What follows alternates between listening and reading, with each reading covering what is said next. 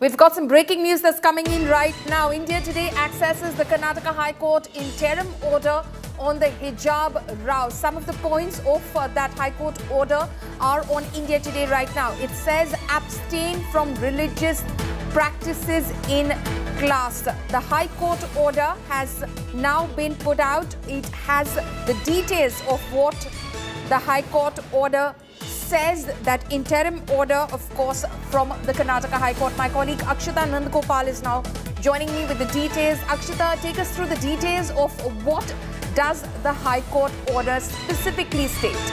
It's a 7-page order. This is an interim order, mind you, Paulamy, that we've accessed here on India Today. Now, you mentioned the main point about religious outfits in educational institutes and what the High Court has said about that. There are 3 points that we've identified as being crucial in this particular order. So let me just read out for you what the High Court has said. It says, firstly, we're pained by the ongoing agitations and closure of educational institutions since the past few days, especially when this court is seized of this matter and important issues of constitutional significance and of personal laws are being seriously debated. It hardly needs to be mentioned that ours is a country of plural cultures, of religions and languages. Being a secular state, it does not identify itself with any religion as its own. Every citizen has the right to profess and practice any faith of choice is true. However, and this is an important part, such a right not being absolute is susceptible to reasonable restrictions as provided by the Constitution.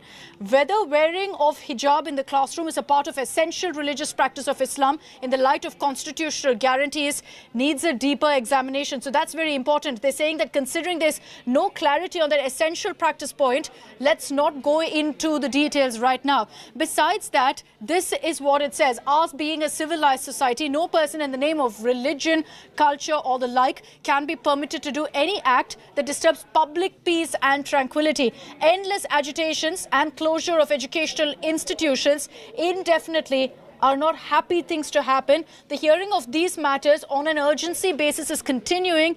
Elongation of academic terms would be detrimental to the educational career of students, especially when the timelines for admissions are mandatory.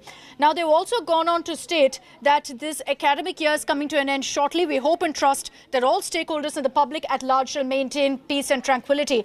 This right here is the most important point in that interim order. They're saying we request the state government and all other stakeholders to reopen educational institutions, allow the students to return to classes at the earliest, pending consideration of all the petitions. We restrain all the students, regardless of their religion or faith, from wearing saffron shawls. They mentioned in brackets, bhagwa, scarves, hijab, religious flags, all the like within the classroom until further orders. So that's a very, very important point. Let me just read that out for you as well.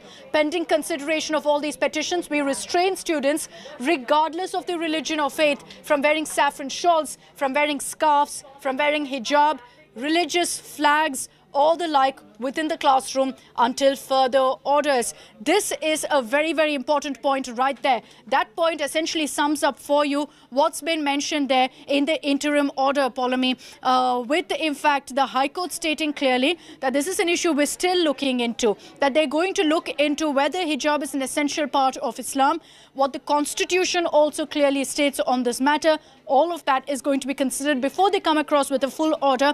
Meanwhile, this is in effect.